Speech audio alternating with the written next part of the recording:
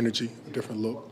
When Kyle and Debo get doubled, he's good at attacking the rim, and with that you get the wide open shots as well. So he's just made a great effort and to be in that third option of being able to attack the defense once we come out of those double teams. It was great. It takes the pressure off us, be able to have us spot up, be cutters, do other things, and try to, space out the floor. Norm did a great job when he bring the ball up, being aggressive, getting to the basket, making the right plays. So, it just takes the pressure off us offensively to get a little bit more movement.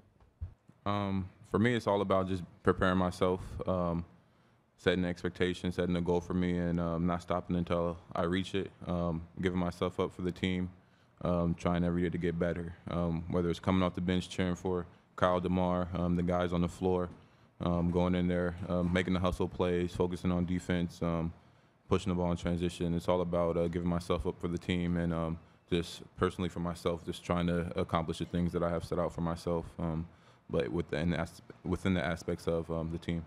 You guys have been in this situation before. Your Game 5 record is really good.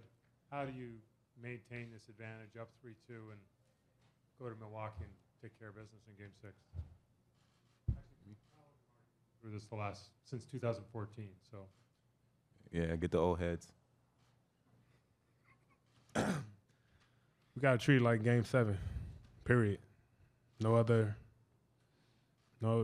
else to it. Treat it like a Game 7. We can't be happy with these last 2 games. We just got to treat this next game like it's Game 7.